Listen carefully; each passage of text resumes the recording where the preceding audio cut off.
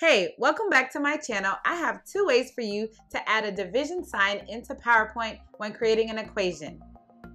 Here we are in PowerPoint. My name is Michelle and I'm with MathBell, where I share strategies, ideas, tips, and more for elementary math teachers and parents.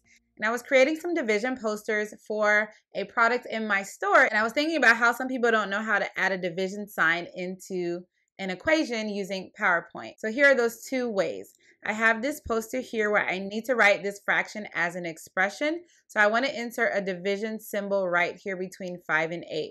The first way is to use the Insert tab in PowerPoint. So I'm going to go up to the ribbon and go over to Insert and go all the way over to Symbol and look for a division symbol. Now I have these already in my frequently used symbols as well as my favorite symbols. Let me show you how to place it there. So I'm going to go to the top here where it has that little menu button icon, and I'm going to look for the Math Symbols tab over on the left side, and I'm going to find the symbol that I need, which is the division sign. Click on that.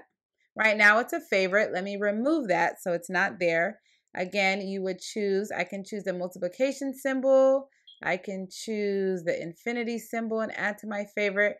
Let me choose the division sign and add it back to my favorites. So now I'm going to go back over to my menu on the left, click on favorites, and my division sign is there as well as that infinity symbol that I added in.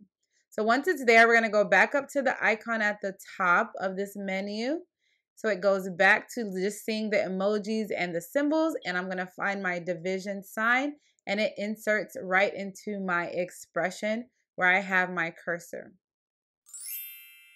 The next way that we can add in a division sign is to use a shortcut on our keyboard. Now I'm using a Mac keyboard, and for visual purposes I have this online accessibility keyboard to show you what I'm doing.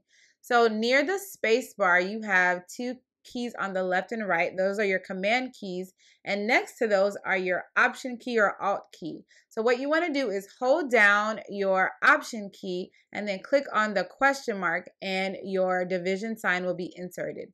So let me go back here to my expression, delete that, and then show you how I can insert it back in. So again, if you want to insert the division sign, hold down your option key and then click on the question mark, and you will have a division sign inserted into your expression or equation.